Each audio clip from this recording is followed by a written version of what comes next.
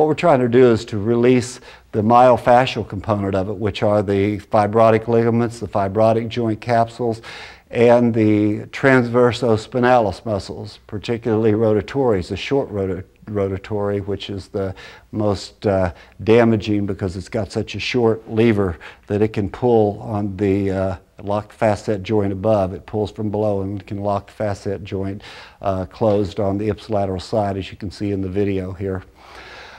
All right, so now we're going to put Terry in the fetal position because we're asking the facet joints, when we put her in a fetal position, we're asking them to do what? Open or close?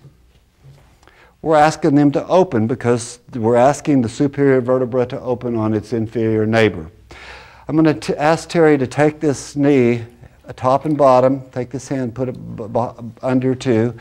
And once I get in here, I'm going to start down here at L5, and I'm just going to ask her to just pull that knee up, crunch it up towards your chest, and let it back down. And yeah, just keep that down. Go, let it down a little bit further each down. That's perfect. Now bring it on way up to your chest. Perfect.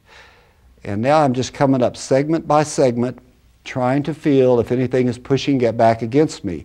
If the facet joint is not opening, it's going to change the axis of rotation and cause the facet joint to push back against me. And so that's when I know I've got dysfunction. Okay, I've got something right here, and this is a little higher than I expected, but it's pushing back against me here. So I'm going to keep a anterior cephalward pressure to try to ask those joints to release.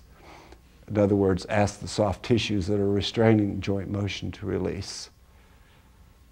And it's starting to go.